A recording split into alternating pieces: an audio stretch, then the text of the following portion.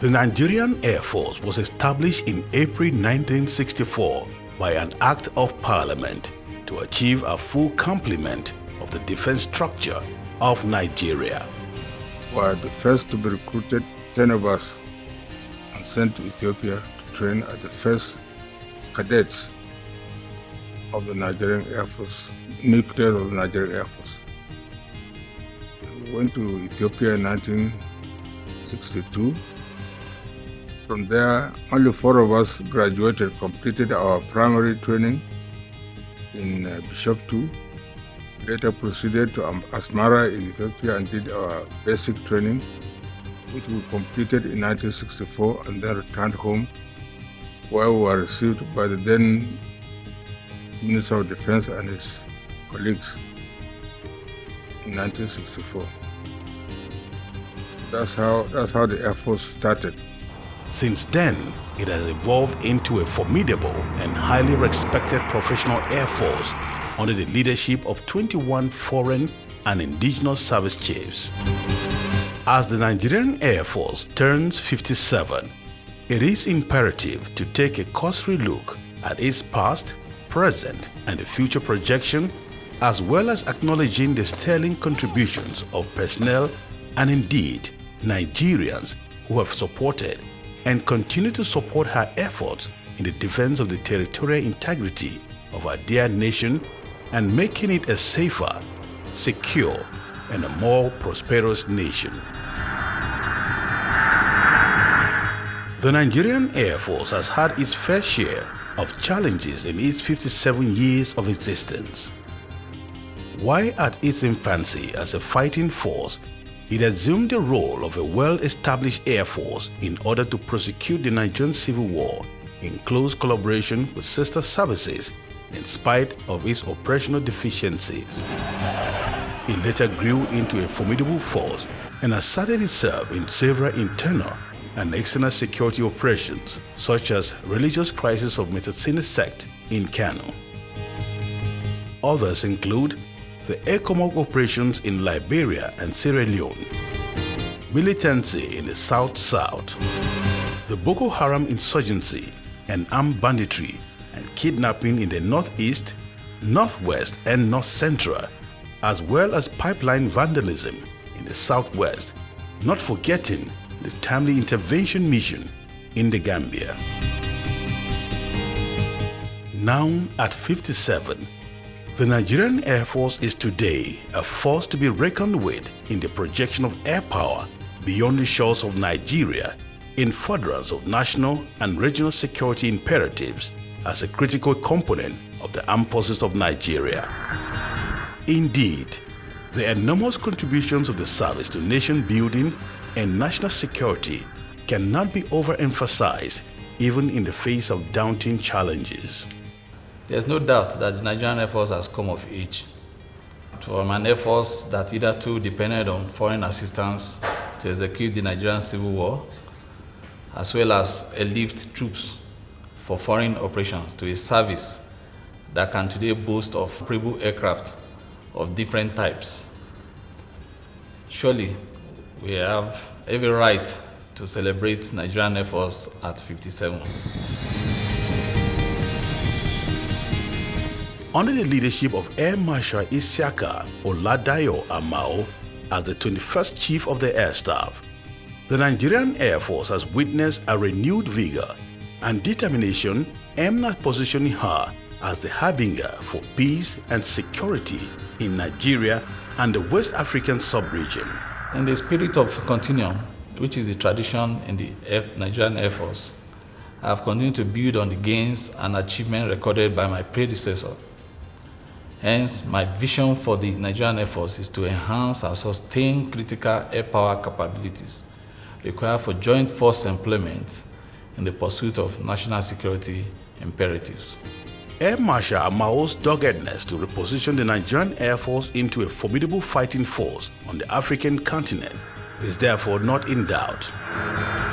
His vision is anchored on 5 key drivers, namely doctrinal development and application of air power in joint military operations, pursuance of purposeful training and human capacity development, sustenance of platforms and equipment serviceability through innovative maintenance methods and logistics support systems.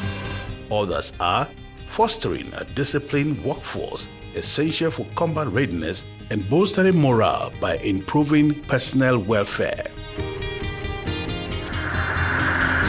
The Nigerian Air Force operational structure is reviewed at stipulated periods or as operational needs beckons.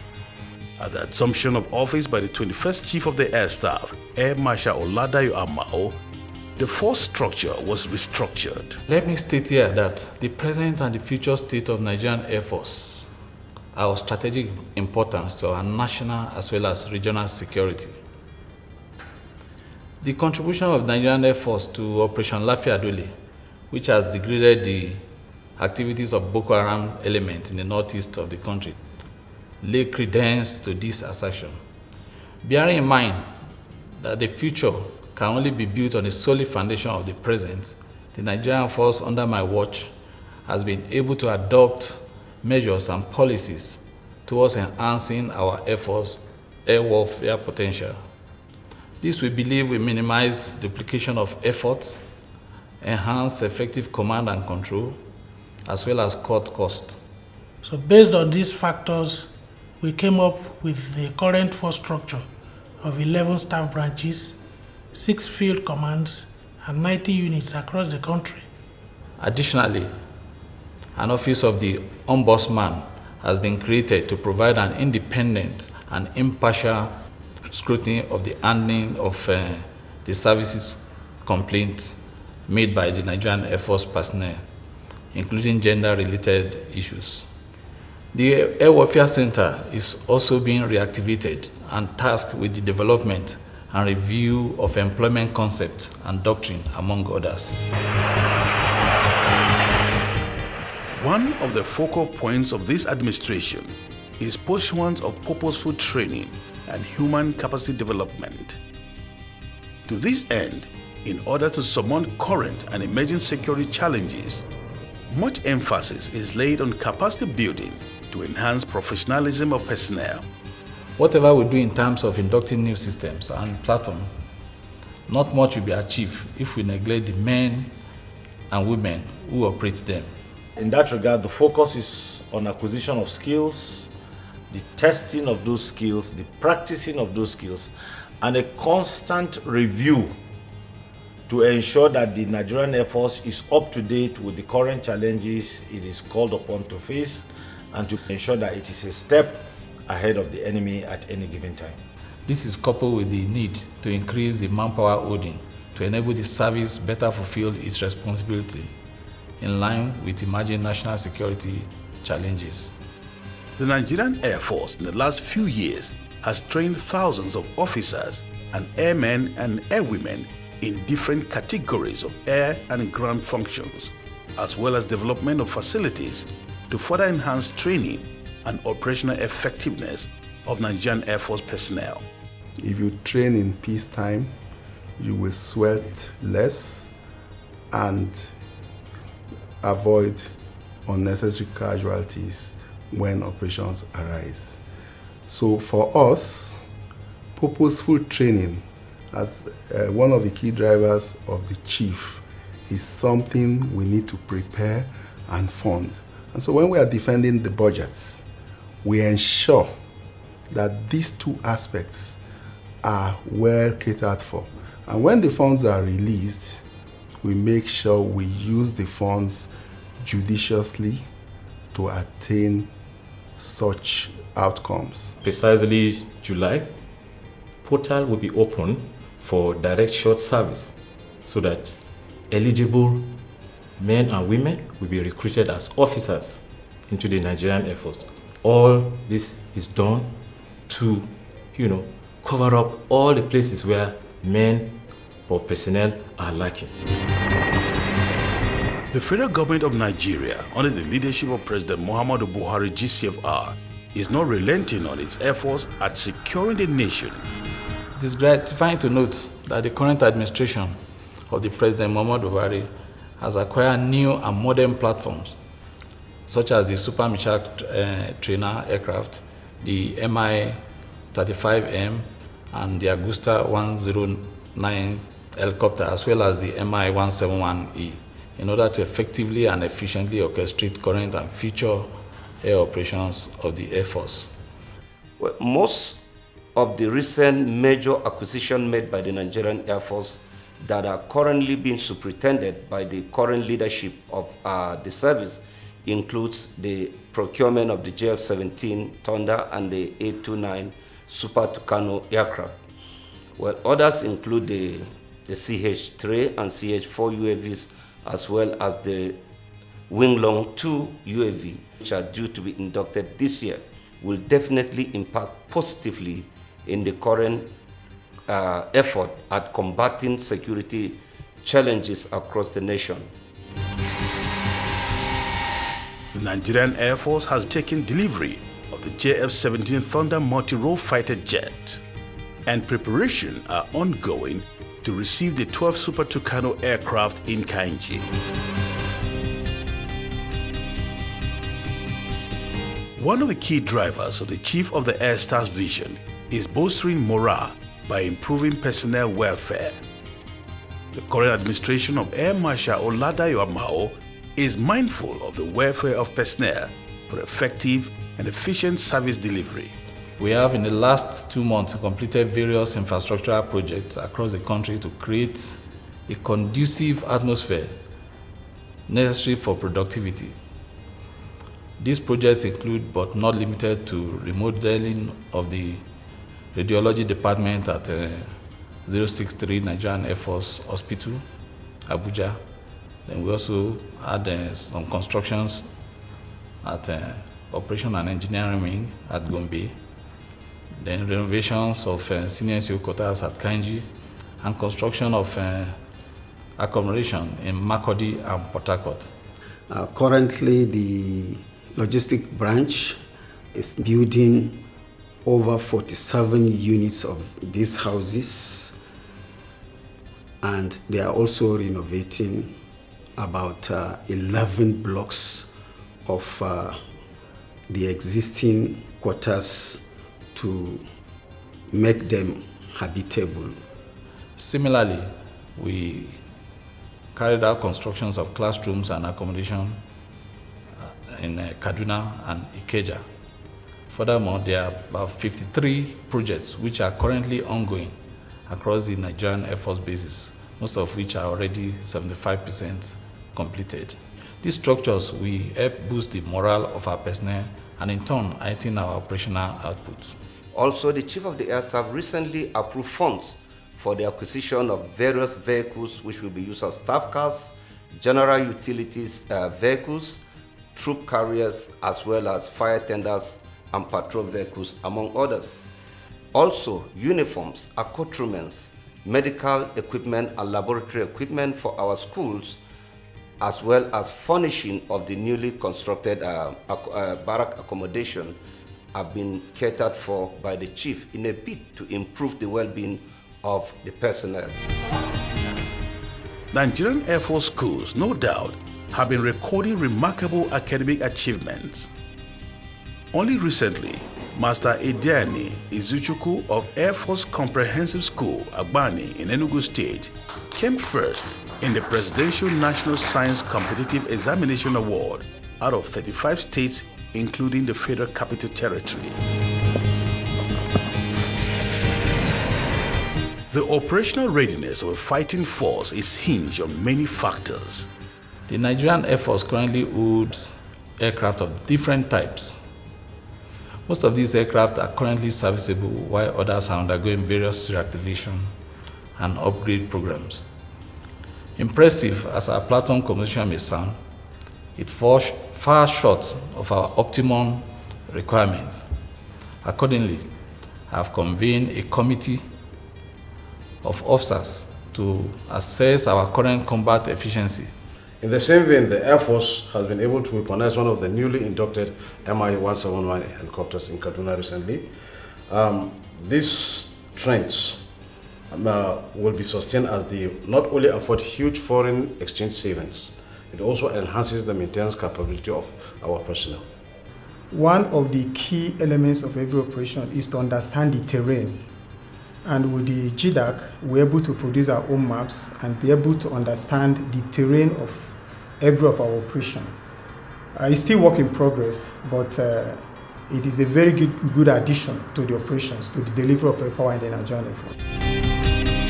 The focus of the current administration is on joint military operations. The Chief of the Air Staff, Air Marshal Mao, strongly believes in jointness as reflected in his vision to achieve the desired success in combating insurgency and other security challenges confronting the country. It is a known fact that no single service has what it takes to provide all the requisite capabilities required to address any particular challenge. And that is why you have each of the services specializing in particular areas of the battle space. The Army on the land, the Air Force in the air, the Navy in the maritime domain. And so with the special skills that each of the services have, when you bring such skills together, you become much more effective in handling whatever situation. The new plans is for the Defense Headquarters to run the operation that involves more than one service and is coordinated at the HQ level. We run a joint intelligence fusion cell. We planned the operations together. The Chief of Defense Staff superintends over the operation. The services take the abortion to work with the big plan as planned by the THQ. The Nigerian Air Force has been involved in major internal security operations led by the Defense Headquarters with positive outcomes. The operations include Operation Lafia Dole, now Operation Hadinke in the northeast, Operation Hadarin Daji in the northwest, Operation Delta Save in the south-south, Operation White Stroke in the north-central, and Operation Safe Haven in Plateau and Kaduna states respectively. In all these operations, the Nigerian Air Force has proved the effectiveness and indispensability of air power in asymmetric operations. To sustain platforms and equipment serviceability, the Nigerian Air Force has intensified efforts to explore more innovative approaches through effective partnership with ministries, departments and agencies, as well as tertiary institutions to ensure adequate availability of spares. The third key driver of the Chief of Staff vision focuses on the sustenance of platforms and equipment through innovative maintenance methods. As such, the branch tailors its research efforts toward affordable indigenous designs by looking inwards to identify local sources that can meet these designs. Also, the Chief of Air Staff encourages memorandum of understanding in partnership with indigenous firms in the joint production of fast-moving spares and other needed hardware. The Air Force Research and Development Center and Air Force Institute of Technology in particular have been in the forefront of training and building capacity of Nigerian Air Force personnel in research and development for the Nigerian Air Force to be self-reliant. We are very aware that modern technology is very much, has entered deeply into the aviation industry. Especially most of the platforms that Nigerian Air Force is acquiring, they are highly sophisticated, highly computerized, they are avionics heavy. So that we have taken note of. So we are ensuring also that many of our engineers and technicians that we train, computer science forms a major aspect of the training curriculum. We are focusing on taking each platform, especially the ones in the Nigerian Air Force inventory, taking them as particular training reference so that any person that finished from Air Force Institute of Technology should be very familiar with some of the avionics systems that are employed on the aircraft. This, no doubt, has translated into attendant positive effects on aircraft serviceability and operational effectiveness.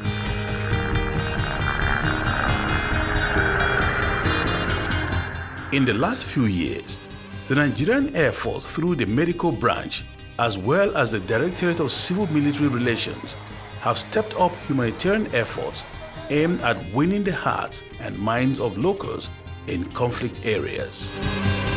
The Nigerian Air Force has been involved in so many medical services to local communities and our host communities. And this is in form of providing structured based medical care services and medical outreaches. And these have been there for long. And then the new Chief of Air Staff has given us a go-ahead to continue with them. And then, of course, a bright idea that even brought now is the idea of telemedicine. Telemedicine means that from anywhere within the country, even outside the country, you can speak to your doctor. You can receive care.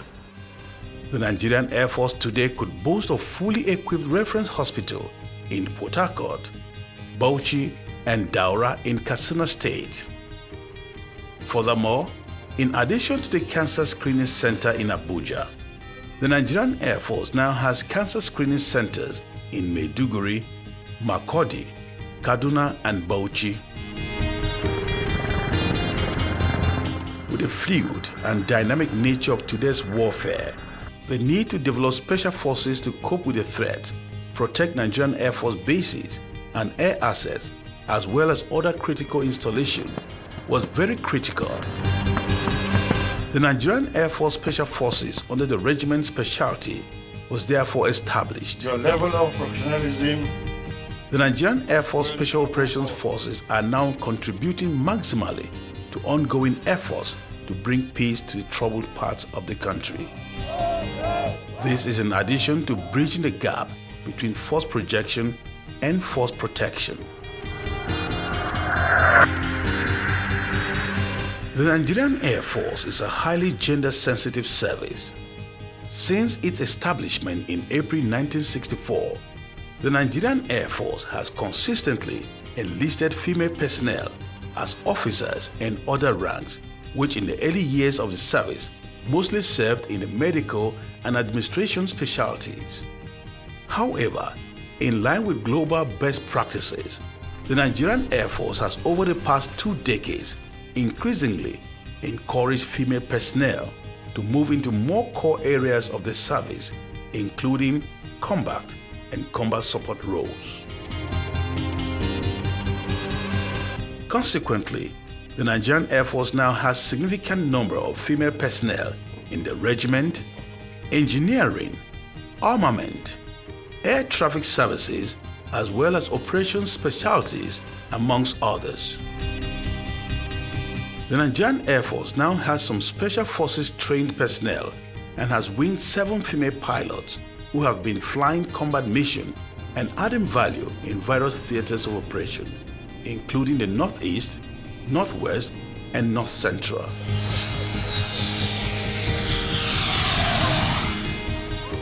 The Nigerian Air Force honors its fallen heroes who have paid the supreme price in the defense of our dear nation with monuments by naming facilities and structures in their honor. These monuments are located across the Nigerian Air Force bases and formations in the country. The Nigerian Air Force believes that the labor and selfless services of the gallant heroes should not be in vain. Clearly, the focus of the Nigerian Air Force under the leadership of Air Marshal Isiaka Oladayo Amao is to employ air power capabilities effectively and efficiently to meet current and emerging security challenges. These projections would not have been possible without the adequate support of the federal government of Nigeria and Nigerian Air Force officers, airmen, airwomen, and civilian staff.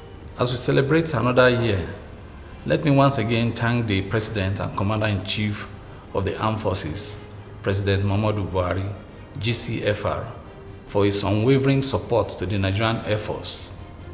Let me also place on record and appreciate the support that the service has been receiving from the National Assembly, the Ministry of Defense, the Ministry of Finance, and the Central Bank of Nigeria, as well as the Chief of Defense Staff and the other service chiefs. While congratulating the officers, airmen and airwomen, as well as civilian staff and our families, as we collectively celebrate our 57th anniversary, I must thank them for their commitment and service to the nation.